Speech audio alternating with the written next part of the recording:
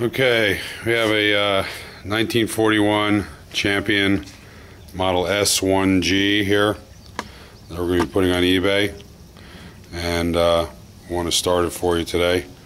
It's in pretty good condition. Obviously needs to be repainted, and the tank needs some attention. It's got the tiller arm here. All the mounting screws are in good shape. Everything's there. Motor tilts, no problem.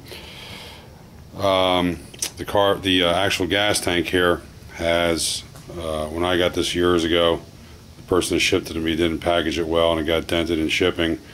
Right here and up here on top of the tank, it's dented in, and the seam popped on the fuel tank right here, and it's a little cruddy inside. So today we're just gonna, I popped the top of the float chamber off here and filled it up with fuel so we can start it up, and you can hear what it sounds like. The motor's got great compression. It's nice and poppy. Nice bounce back on there. So compression's real good on here. I did pull the flywheel today, clean and set the points, and check the condenser. It's good. Got a nice hot spark. So clean the fuel tank and repair that little damage on the side, and you're good to go. It's a nice little motor here, nice little kicker. Props in good shape, and it's nice and tight on the shaft. We got good flow coming out of the water pump. I'm actually sticking a hose up against the intake of the water pump here, but she's getting good flow through the pump and out the telltale pipe at the bottom here. So let's give her a start, and you can hear what it sounds like. Let's get the camera set up here.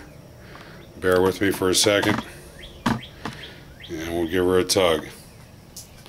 Okay, 1941 Champion S1G, and it's a 3 horsepower. Here we go. Put it over to start. Wrap our cord around here.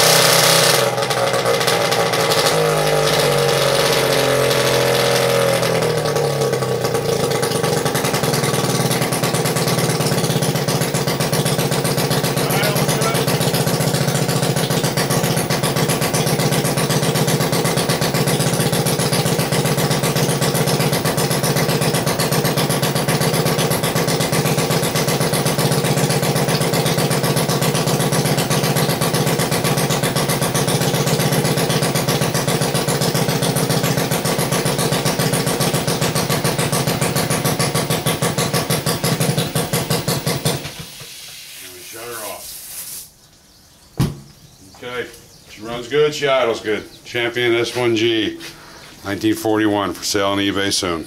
Thank you.